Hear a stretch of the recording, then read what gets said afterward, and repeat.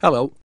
If you're on a Skype call and you're having problems with the sound or video quality you're receiving, we'll help you fix it in no time. These kinds of problems are almost always caused by the internet connection between the people on a call. Skype needs a reliable connection to do what it does best, not just a super quick one. So if you're on a call with someone and either of you have a slow or unstable connection, Skype doesn't quite work as well as it should. But there are a few things you can do to make your call quality better. 1. First of all, make sure you're both running the latest version of Skype. 2. Try not to download music and films while you're using Skype, as it has to share your internet connection with other programs on your computer.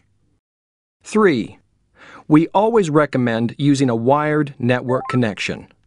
But if you are using Wi-Fi or mobile broadband, try to ensure you have the strongest possible signal. 4. Although Skype automatically reduces background noise, if you're calling from somewhere noisy, you might struggle to hear the conversation. If you can, make sure you call from somewhere quiet and move your microphone closer to your mouth. 5. Finally, using Skype-approved bits and pieces like microphones, headsets, handsets, and webcams will make a world of difference to the quality of your call. We hope you found this useful. If it wasn't what you were looking for, visit skype.com/support and simply search for call quality for more help and advice.